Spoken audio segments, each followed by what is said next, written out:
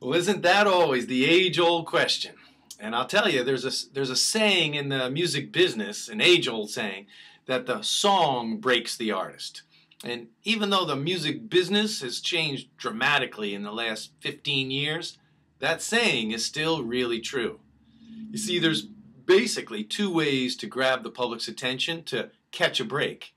First would be to be an extraordinary singer. That may seem crazy obvious, but what if you're more of an ordinary singer and still have those aspirations? Well, that's when that saying really should be your focus. You see, a song, an extraordinary song, has a way of sneaking into the public's hearts and minds. And as it's doing that, the singer is invited in right along with it.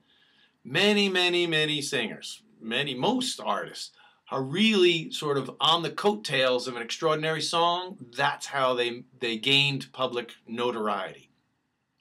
Now, you see this comment a lot on shows like American Idol, where the judges will say it wasn't really a good song choice.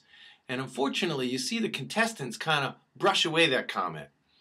I found that most amateurs have a belief that they should be able to sing anything. And most pros know that's not true.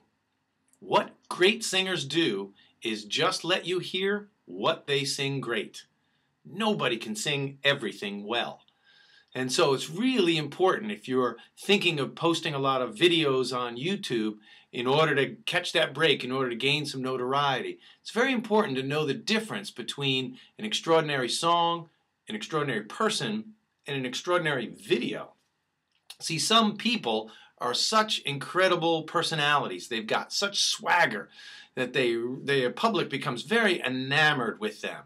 And in that case, it's kind of the opposite.